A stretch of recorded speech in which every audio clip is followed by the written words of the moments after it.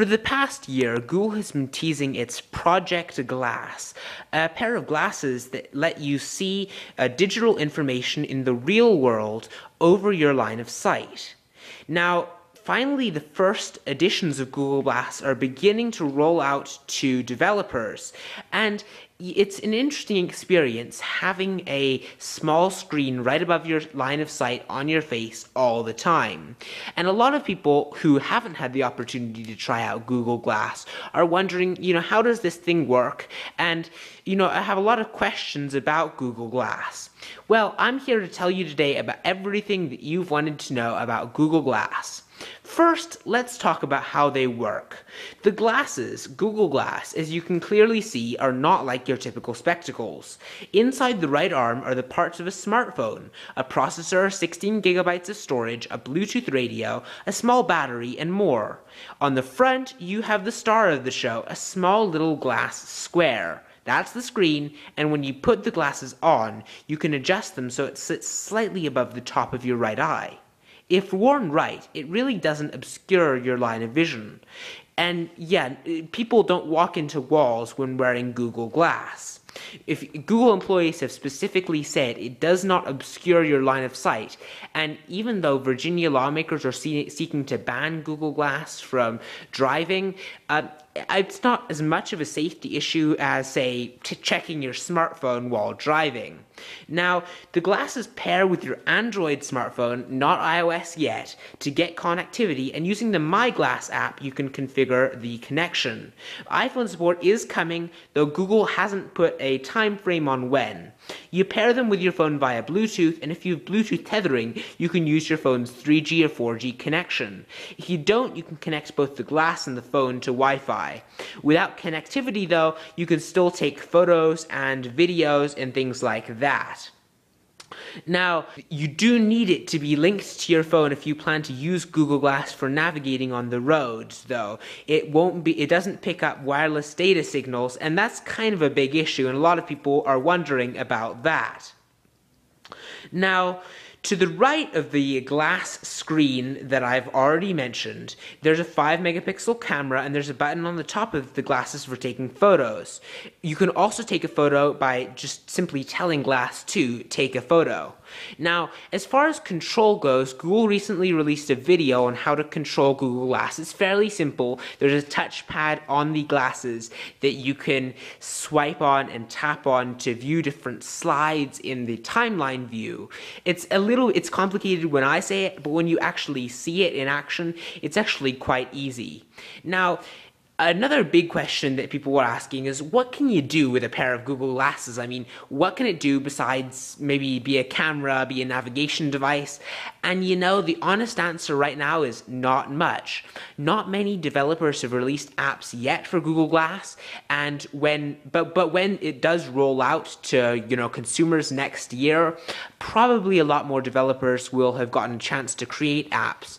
This won't really be useful until, it gets some big apps like Facebook and Twitter, and right now you can't even check stock prices without going into Google and searching. So it'll come into its own when there are more apps for it, and for a developer, you could create a lot of interesting games with a pair of connected glasses like Google Glass.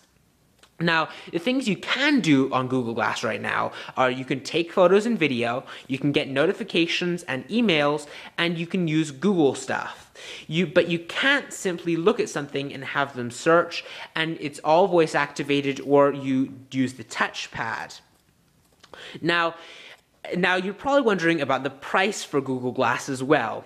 Well, currently the price for developers is $1,500. That's right. That's $1,500. Now, thankfully, this probably will not be the price when it rolls out to consumers next year. It'll probably have a dramatic price cut.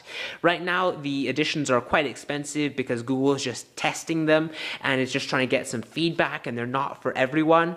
But right now the price is kind of ridiculously expensive, so it'll need to get a lot cheaper if Google actually wants to start selling the glasses. Now, one more thing that people are wondering is, does Google Glass make you, kind of like a cyborg? Does it really does it look really weird to have a computer on your face? And the answer is probably no. I mean, sure, it's going to be slightly unusual if you're walking around with Google Glasses on your face, and people will probably comment on it. But, aside from the initial, that's cool response, people aren't going to keep on bringing it up because it's not that noticeable. Even when the glass is turned on, all the people looking at you can see is just a small reverse image of the image you're seeing. It's big for you, it's small for them, and they can't really read it. They can probably tell when you're taking video or photos of them, which is good from a privacy standpoint, but it's not a really big deal. No one's going to care if you're really wearing Google Glass. Now, the most annoying thing about Google Glass is the connectivity. Right now, the connectivity is slightly glitchy, and without a connection, there's not much you can do besides take photos and videos. And you can just use your smartphone for that. If Google improves the connectivity slightly and makes it more reliable, more people will enjoy Google Glass more, because a lot of it depends on web searching, and you can look at plane flights, you can look at weather, you can look at all that kind of stuff, but you need an internet connection to do it. If you pair it with your smartphone, you can use 3G or 4G, but again, that's slightly glitchy right now. Now, that's about it for what I'm about to say about Google Glass. The one last question I need to quickly answer is about privacy. A lot of people are wondering, Google Glass, it seems to really invade privacy. I mean, you won't be able to tell if someone's taking a video of you, and that's a little bit unnerving. I mean, I have friends who would be more than happy to take advantage of this, and that wouldn't be great. But the good news is that Google Glass is probably gonna cause some regulations to be developed about when it's appropriate to use glass and when it isn't. And then also Google Glass isn't that, I mean, you can see kind of if someone's actually taking a video with you of Google Glass. I mean, Google Glass isn't that much more secretive than if someone was just spying on you and taking a video of you secretly with their smartphone.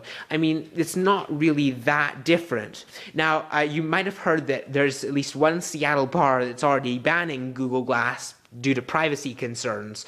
But I don't think it'll be too much of a problem for the average user. I think a much bigger problem right now is just, the lack of apps for Google Glass and just, the lack of usefulness right now. Privacy is an issue, but I think over time, people will get used to, when it's good to use Google Glass and when it's not okay to use Google Glass. I mean, it's just basically okay to use Google Glass in all the situations when a camera would be okay to use or your smartphone, and people should respect those rules. So, but that's about it for this little discussion about Google Glass. I hope that's cleared up a lot of your questions about the device. It's actually quite a neat device when you look at it, and I can't wait to see it in action with consumers when they get their hands on it around next year in 2014.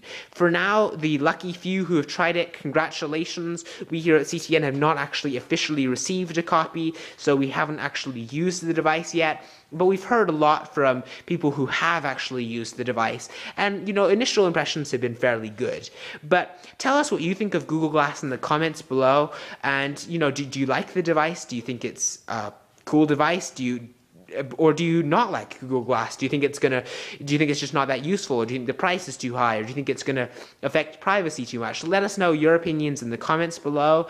And with that said, thanks for watching and see you next time.